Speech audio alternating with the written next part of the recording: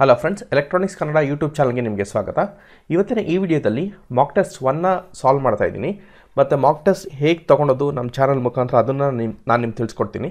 So ನೀವಿಲ್ಲಿ ಏನಂತ ಹೇಳಿದ್ರೆ, ಇಲ್ಲಿ ಇಮೇಲ್ ಐ ಡಿ, ನಿಮ್ಮದು email I D valid email I ಡಿನ entry ಮಾಡಿ. ಬಿಕಾಸ್ ಯಾಕಂತೇಳಿದ್ರೆ ನಿಮ್ಮ ರೆಸ್ಪಾನ್ಸ್ ನಾನೇನಾದರೂ ಶೇರ್ ಮಾಡಬೇಕು ಅಂತೇಳಿದ್ರೆ ನಿಮ್ದು ಏನು ಸ್ಕೋರ್ ಇದೆ ಅದನ್ನೆಲ್ಲ ನಾನು ನಿಮಗೆ ಇಮೇಲ್ ಐ ಡಿಗೆ ಡೈರೆಕ್ಟಾಗಿ ಒಂದೊಂದ್ಸತಿ ಕಳಿಸ್ಕೊಡ್ತೀನಿ. ಸೊ ಅವಾಗೆ ನಿಮ್ಮದು ಇಮೇಲ್ ಐ ಡಿ ಏನೊಂದು ತಪ್ಪಾಗಿದ್ದರೆ ನಿಮಗೆ ರೆಸ್ಪಾನ್ಸ್ ಸಿಗೋದಿಲ್ಲ. ಸೊ ಅದಾದಮೇಲೆ ನಿಮ್ಮ ಹೆಸರು, ಅದಾದಮೇಲೆ your phone number. First question, for voltage buffer we prefer common emitter configuration, common base, common collector configuration. Fourth option ಏನಿದೆ ಅಂತ ಹೇಳಿದ್ರೆ can't be achieved ಅಂತ ಇದೆ. So we know that voltage buffer ಆಗಬೇಕಂತ ಹೇಳಿದ್ರೆ ಯಾವ ರೀತಿ ಇರಬೇಕು? Common collector configuration.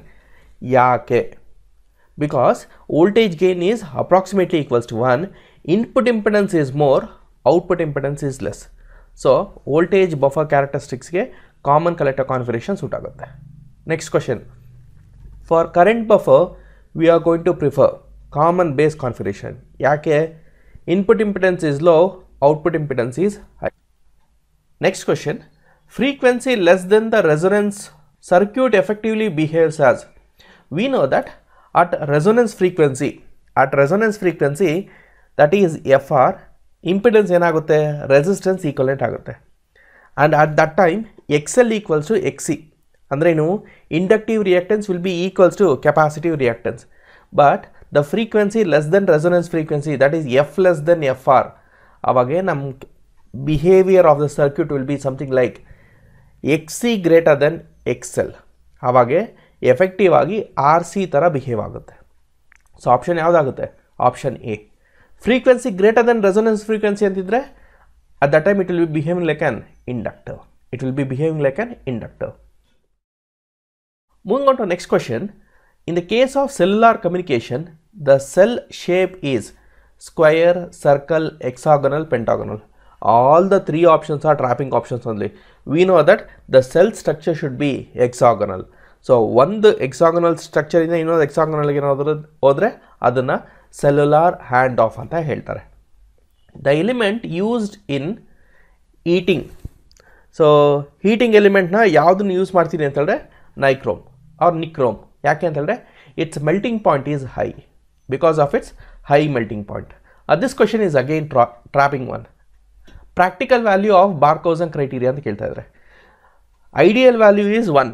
Practical value ಏನಂತ ಬರುತ್ತೆ ಅಂತ ಹೇಳಿದ್ರೆ A beta should be 1.02 R slightly greater than 1.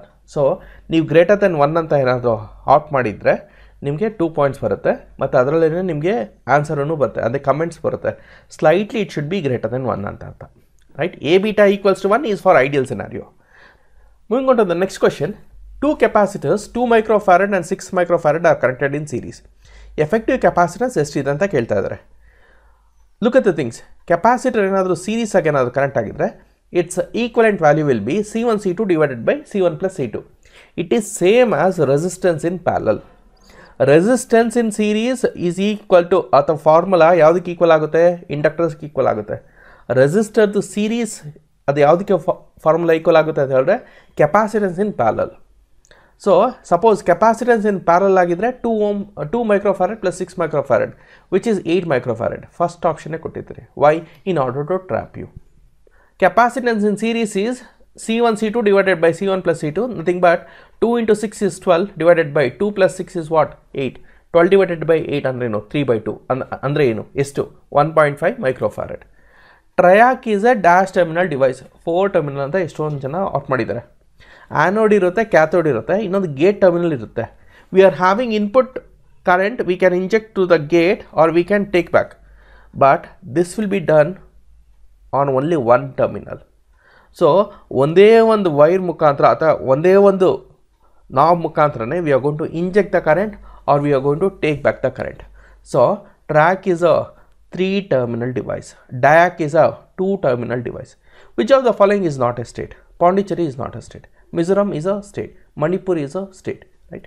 XOR gate IC is a dash number. Right? XOR gate IC is ಅಂತಿರಬೇಕು. is a ಯಾವ number? 7400 is for what? NAND gate. 2 input NAND gate. 7402 is for what? 2 input NOR gate. 7432, 7486, right? 7486 is for XOR gate. Comment your answers in the comment section that 7432 ಯಾವುದಕ್ಕೆ correspond ಆಗುತ್ತೆ ಅಂತ.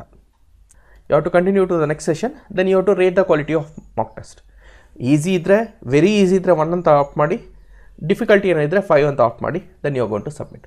So this is how you are going to take the mock test. So keep taking the mock test, definitely you are going to clear the exam this time. We have started the course for BMRCL exams. So ನೀವು ಇನ್ನೂ ಏನೋ enrol ಆಗಿಲ್ಲ ಅಂತ ಹೇಳಿದ್ರೆ ದಯವಿಟ್ಟು enrol ಆಗಿ. We are conducting a separate class for SCTO maintainers and section engineer systems. So if you are interested, join our Telegram group. I'll be telling you how to enroll for the class session and all. Thank you. All the best for exams.